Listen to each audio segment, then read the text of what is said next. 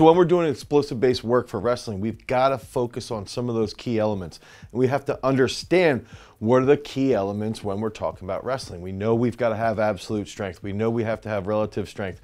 We know that if we're in season, we've got to have really, really good strength endurance. But that's one factor now that we can sort of take out of the equation when we're talking about off-season explosive training.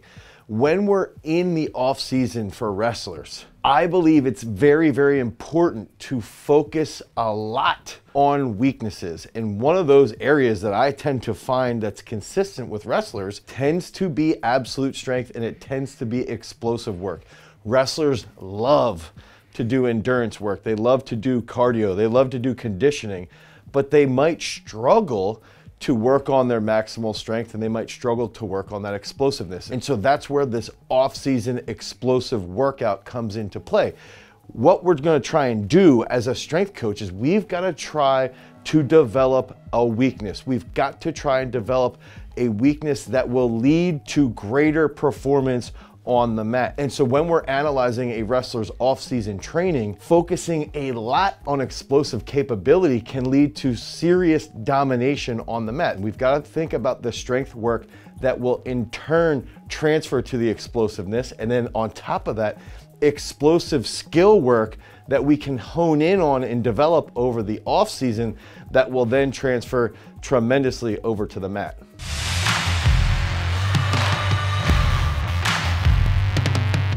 What's up, everybody? It's Dane Miller from GarageStrength.com, and if this is your first time to the channel and you're interested in becoming an explosive freak, you want to learn how to be more athletic, how to transfer that weight room strength, take it over to your performance on the mat, in the field, whatever sport it is that you're doing, make sure that you like, you subscribe, and you ring that notification bell so we can help you stand on top of that podium. So when we're doing off-season based training, explosive off-season work for wrestlers, the first thing that I like to focus on is how well do my wrestlers do explosive work in the weight room? How well do they technically coordinate? How well do they handle the Olympic lifts? How well do they snatch? How well do they clean? And do they have a technical mindset? So that's one area right off the bat.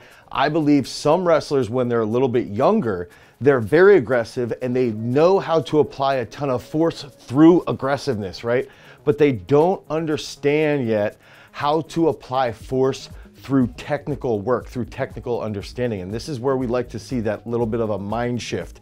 When wrestlers change their mindset from super aggressiveness to technically coordinating with that aggressiveness in nature, now they can really start to be super explosive and hold better positions when they're being more explosive. So right off the bat, what I like to focus on in my first exercise is I want to get some higher rep cleans, okay? So what we like to do is cleans off of 2 boxes or 1 box. And this is gonna mimic that hip angle and the knee flexion that we see when wrestlers are on the mat. When I'm saying higher reps, I'm not saying reps of 10. That's a lot of strength coaches will do those Olympic lifts at sets of 10. What I wanna see is I will never go over sets of 5. But what I wanna see is I want my athletes to build their weight over 3 to 4 sets. So we might do 3 to 4 doubles to really start to potentiate the nervous system, to get the wrestlers to feel the movement of the power clean or of the full clean that we're gonna be doing off of the boxes. And then what I like to do is sit there and say, look, the goal, the purpose of this session, of this first movement, we are trying to establish repetitive explosiveness. Now, technical coordination, I define as a static contraction. So right off the box, that's a static contraction, followed by a dynamic contraction. That would be when we make contact, followed by absorption of energy. So that elastic energy, when we catch a clean, now we're absorbing that. If we're in the hole, then the fourth aspect, now it's a contraction based around absolute strength. We're gonna try and stand that up. Then we're gonna drop that clean and we're gonna repeat that. And I wanna repeat that at least 5 times at a very top end. So if we can do, let's say 3 to 4 sets of 2, followed by 2 sets of 5. I want those 2 sets of 5 to be very difficult.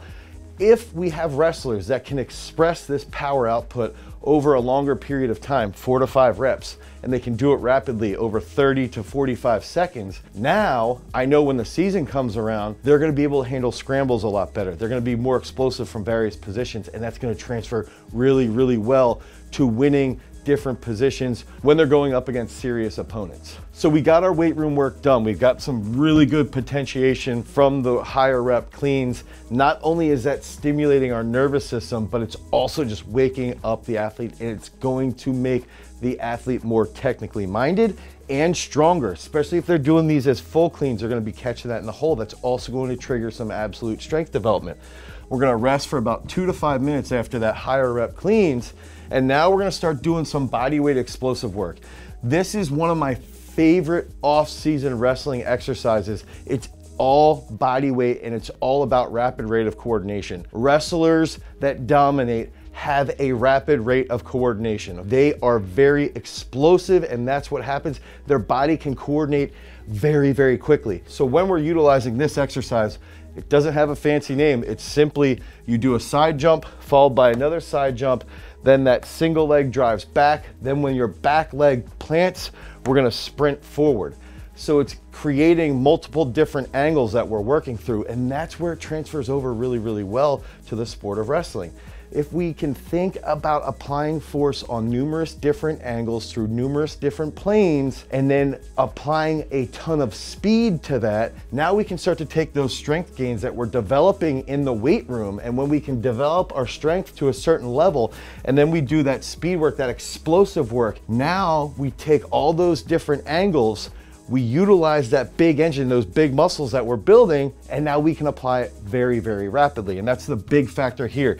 I like to do the side jump, single leg back, sprint forward for 5 sets of 2 reps on each. You do 2 reps to the right side, 2 reps to the left side, and then you're going to take about a 2-minute rest. So this is gonna take a little bit of time, and because we're doing both sides, it can be quite fatiguing, but it's important to think about reacting quickly and changing direction quickly. And that's the big concept that wrestling needs to understand, is that if we get stronger and then we learn how to utilize that strength through different changes of direction, through change of level, now that's gonna lead to really good speed on the mat and a lot more explosiveness.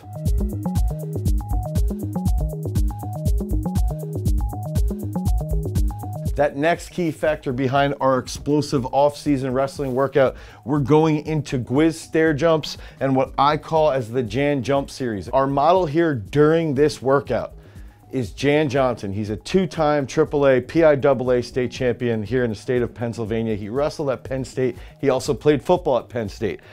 But Jan's explosiveness during the Jan Jump series, and then utilizing a movement that we created specifically for Nick Gwizdowski, 2-time world bronze medalist Nick Gwizdowski. This is a movement that we created to try and improve his penetration step. So the Gwiz stair jumps is gonna be a unilateral movement. When we're going up the steps, ideally you'll be using steps. If you can't use steps, you can use a box.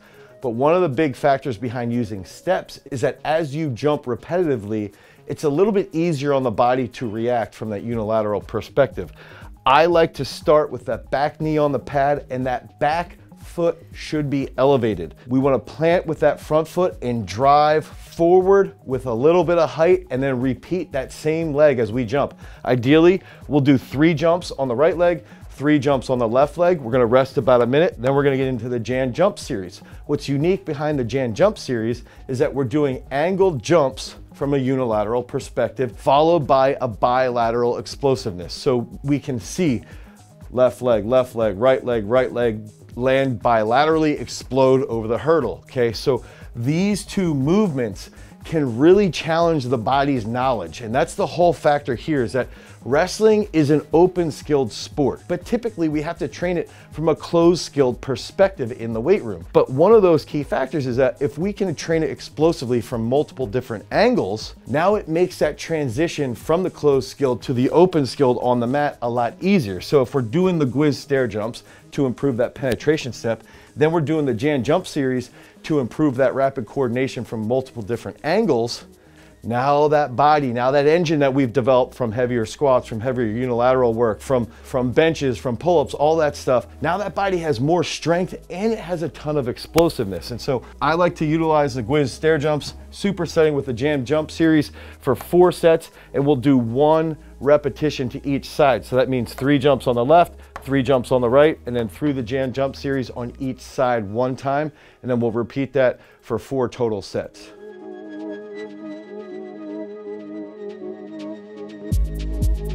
Now, finally, we're gonna finish off this beast explosive off-season workout with Kamara lunges and then jump lunges to the box. And so when you see the Kamara lunge, so Jan's walking through this Kamara lunge, he's planting that front foot, he's gonna get just past 90 degrees or right around 90 degrees, and he's gonna hold that isometrically for 1, 2, and then he's gonna walk forward again and do that again on the opposite leg. And some of the key factors here that I like to think about with the Kamara lunge is that think about those weights bouncing all over the place. It's gonna force you to train your trunk. It's gonna force you to control your abs, your obliques, your hips, your groin, your upper back, everything all together. And on top of that, it's in a split position. This is very similar to being in our stance in wrestling. So when we hold that position, now those kettlebells or dumbbells are bouncing all over the place, but we have better trunk control. Now our opponent can't manipulate us. They can't control our trunk. That's the big key factor. That's one of the big weaknesses that I see is that strength coaches who are working with wrestlers, they're not training the trunk as dynamically as they need to. They need to train the trunk on wrestlers very similar to how we need to train our sprinters. Once a wrestler has dynamic trunk control, now they can move very, very effectively and they can be very, very explosive on the mat. Watch Jordan Burroughs when he's taking a double. He controls his trunk so well. His center of mass is so controlled, and that's what makes him so explosive. That's what makes him hit these positions very well. Same with Jaden Cox, Kyle Dake. All these guys can control their trunk extremely well, even when they're tying up with their opponents. And that's where the Kamara lunge comes into play. Now, we're gonna do that for about 4 reps on each leg. Then we're gonna rest about a minute. Give your body a little bit of a break, but now it's potentiated. All the perturbations from the dumbbells, the kettlebells shaking on that bamboo bar, or if you want, you can use a 10-kilo bar. It's shaking all over the place. Give it a little bit of time, 60 seconds. Walk over to a 20 to 24-inch box. That outside leg should be leading. Okay, now we're gonna explode and we wanna land on that box. Ideally, we'll also pause for a very brief period in that split position when we drop off the box. Now we're training that explosiveness that's also potentiating our nervous system from doing the Kamara lunge. So when we have wrestlers that are explosive in those split positions, it transfers really, really well over to the mat. And that's the key factor here. We're gonna finish off this workout, 4 sets of 4 on each leg, then 4 sets of 3 on each leg with the jump lunge to the box. Rest about 2 minutes after each set. We're gonna finish that off. Make sure that you're recovering well. Make sure you're doing your mobility.